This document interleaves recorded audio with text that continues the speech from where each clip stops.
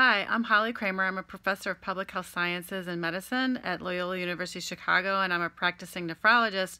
And I'm really interested in obesity because it causes kidney disease. There's over 37 million people who have kidney disease in the U.S., and we spend about $120 billion on kidney disease every year by Medicare alone. So I encourage you to watch our videos and our lectures so that you can see how your work on obesity is really important for this public health epidemic.